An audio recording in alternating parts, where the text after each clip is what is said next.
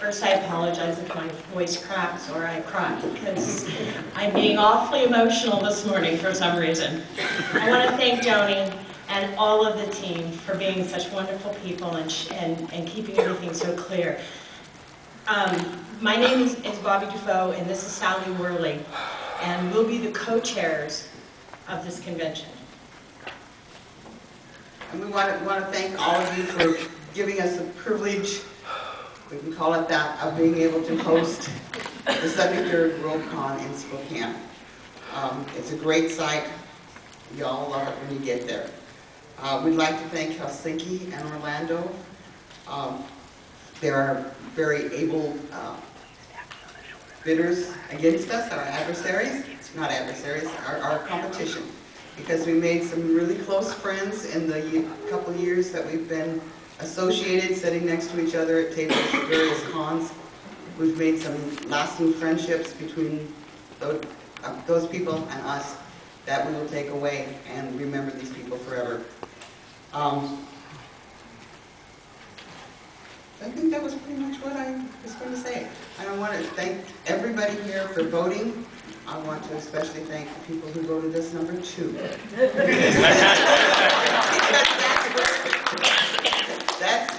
They won the election for us. So thank you very much. Bobby has more to say. Let's make that the Orlando supporters that were kind enough to vote us number 2. The 73rd Worldcon will be called Sasquon. That's a play off Sasquatch, and the Sasquatch militia, of course, was here this weekend. They promise, as I mentioned, to provide us the berries, the salmon, and all the nuts we need. We intend to evoke some of the best mythological spirits of the Pacific Northwest in our theme. And the focus of our Worldcon will involve some of the native cultures. We're going to use a loose play on Shadowrun, since it was based in the Pacific Northwest pretty much.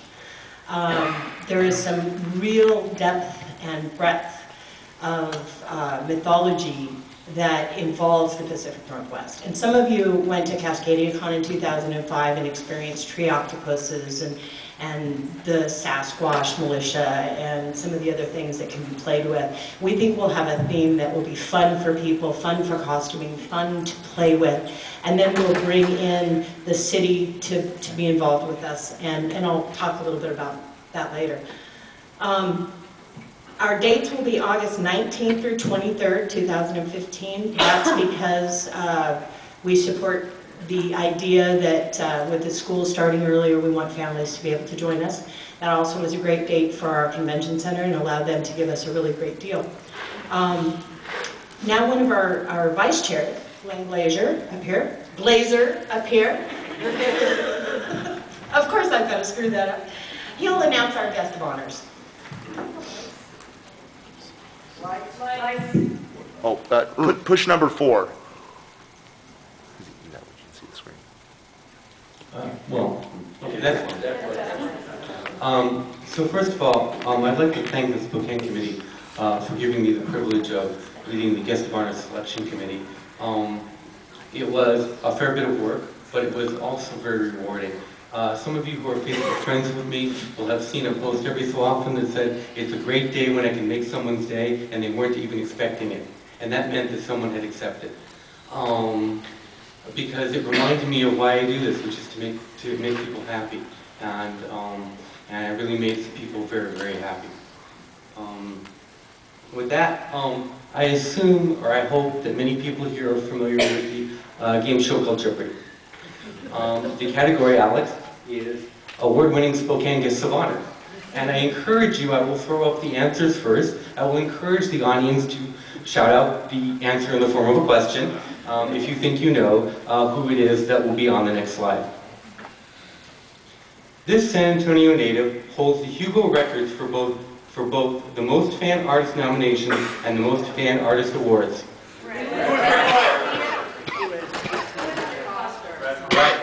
Who is Brad Foster?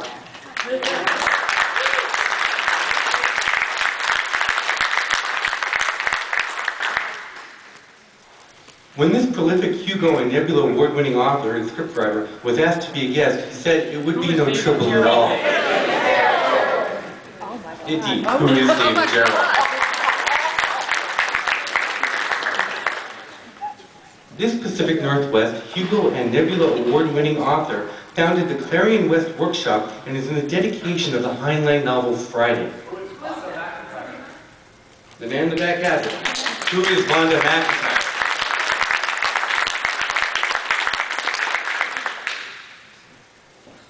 This 14-time Pegasus Award winner composed the theme for International Talk Like a Pirate Day.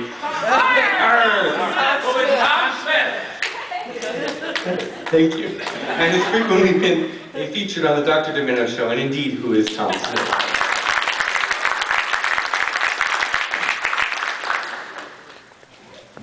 This Hugo Award-winning Massachusetts fan invented the Worldcon tradition called First Night, and elevated the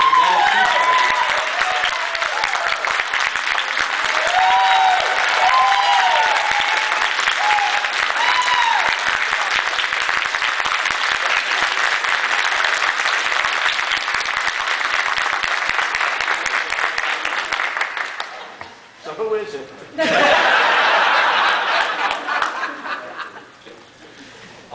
That concludes this. There will be PR zeros handed out with more of the information and details and all that kind of stuff. I think we're to questions, yes? Unless you want to say more? Okay. Well, I was going to mention we're going to be at the table beginning at noon to do registration and conversions. We kept our presentation chart because we know you have a lot of questions. We still have a couple of our convention people here, our hotels, and they would love to answer any questions, but they do have a plane to catch. So if you have hotel or city questions, let's get them first. Thank you very much. Thank you very much. Room rates.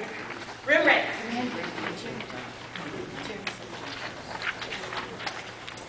There is a range of hotels that we'll be using, and they range in rate from $90 to $139. For single double. Single double with some quad options as well. 5. The other 5. Turn the lights up. 5. There you go. The question was how many of the hotels, or how close are the hotels to the convention center, and we've got numerous hotels ranging from ranging from attached 2 blocks, 4 blocks, and 8 blocks. So it'll really depend on your preference of where you want to stay and what your rate range preference is. Those blocks are small blocks. They're not like some of our cities. If you're walking at all here in the Riverwalk or from the convention center to the farthest Marriott, that's about the space that most of our hotel rooms are in. It's a very short distance. If it does happen to get hot, which 85 degrees isn't really all that hot, there are covered walkways too. Guys. Yes. Another hotel question. Are there enough suites in any of the hotels to be able to have a party hotel? All aggregated? One of the things that I did when I toured Spokane was tour party suites. And I asked every single general manager of every single hotel to assure me that I could throw parties in his hotel. Seattle is known for some really rotten parties. Loud noises, they have to carpet or re-carpet the floor, you know, they put down carpet and they do the walls. I gave them the worst horror stories I could think of. Every bad thing I've ever seen in a party in Seattle, I described to these guys. Every single hotel, including the Davenport, assured me we could have parties in their hotel. Do you have it in writing because it's not worth the paper it's written on? As a matter of fact, I do. I don't think you answered this question because are there enough suites in any one hotel to come? Yes, all of them have more suites than I've experienced recently in most hotels. This has been really good, but a lot of times we've had to do a lot of suite swapping. All of these hotels are really good. We'll probably use the Red Lions because they have these beautiful big outdoor balconies that we can use. But we're still talking to the other hotels. Is it going to have to, are the parties have to going to be across 3 or 4 hotels, which is what I was asking? What was the No. question? Repeat it, please. Will the parties need to be across 3 or 4 hotels? No.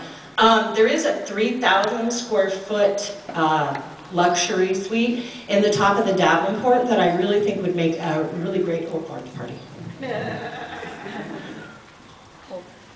Especially since we have less. Yes. Do any of the hotels have kitchenette facilities? As a matter of fact, the red lining that I mentioned, the first suite they showed me had this really Not killer. the suites for the regular room. Oh, for the regular room, kitchenette. Question? The Oxford Suites does have kitchenettes, and most of the hotels have refrigerators upon request that you can have delivered to your room. And how far is the Oxford Suites from the convention center? Right across the river, 450 size 8 footsteps. And there's a bridge right there. Yes. No, you have to swim. So you know how these little bridges cross this river? There's a bunch of those too. We have those. But they're flat. Yeah. No steps. Yes. Do any of the hotels that you're contracted with have spas attached? Spas. Yes. As a matter of fact. Yes, the Davenport Hotel has a spa on site. There's also several spas in our downtown area, so we should be able to accommodate. Yes. When will hotel reservations be available? When will hotel reservations be available? Sally and I have to go down and sit down and finalize our contracts, and right after that, and I assume Bruce Farr is our treasurer, and Sally, we have to sit down as well. He's scheduled to come up after the SWAC general meeting on the 27th, so I would say about a month, maybe 2. Actually, is that going to work for you guys? Actually, I'm being told it's way too early. The hotels will be ready, but I guess it's way too early. So, but it will be early, and that's the best answer I can give. Thank you very much. But I just got to say, we're in a lot of, I'm going to get that question, but I just want to say about my mistake just then. I need a lot of advice. I learned in Chicago that I don't know a lot of things. And I'm hoping that Dave will advise me. I haven't asked him yet. But I just want to point that out. I know I don't know. Not only Bobby doesn't know, but I don't either. And this is one of the things we know going in, the two of us, we're going to need lots of help, lots of advice. We count on prior chairs to tell us horror stories of the worst things. And we really want to learn and have people talk to us and tell us what's going on, because if nothing else, we have observed in working for Worldcons over a period of years what we do not know. Yeah, what we're saying here is not, we want you to know we're approachable. We actually will put together a team of people that are really smart and then do these jobs and that can do the jobs correctly. So I don't want to give you the impression that we just don't know shit, but we do. I mean, we've done a lot of the jobs. It's just on the scale of a Worldcon to give you what you expect, and you all have really high expectations. We need you to tell us what you expect. Yes? Where will ConSuite be located in relationship to the convention center? We haven't really discussed that. That's kind of a little ahead of the planning. What was the question? The question was, where will ConSuite be with relation to everything else? Yes, Dave? Would you like some money? We would love some money. What are you willing to do for it? For a really great Worldcon? Thank you, Dave. The question is, what are the conversion rates, et cetera? No. No? No, no. The question was, would I like some money? And this is $30,000, get back here, $30,700. You guys rock. $30,700. Have to pass along funds. We would gratefully like to thank the Sasquon committee for their pass along funds. Oh my God, yes. So the next question was what conversion rates would be. Our attending rate off the bat will be $140. We intend to try to keep our prices as low as we can. We have had a great experience with our convention center and our hotels, so we believe that we'll be able to keep it less, considerably less. We have to work out our numbers, and we'll keep you all posted on that. The supporting rate is 40. The conversion is 100 if you are converting from supporting only, you didn't vote. Young adult is 90. Conversion to young adult is 50, or conversion for young adult is 50. Child is 60. Kids until are free. Pre-supported and voted converting to attending is 80. Friend and voted converting to attending is automatic, and you get a t-shirt, right? Pre-support did not vote, no discount. Friend did not vote, automatic supporting. And how long will that rate be effective? When we still are working on our budget, we intend it to go through the first of the year. We may go longer. Any other questions? Yeah, I think you have, well, maybe one more question there. You used up 15 minutes. What if you voted, but you did not pre-support? You might have said that in my hearing. Voted and did not pre-support? Yes. 100. Okay. Thank you very much.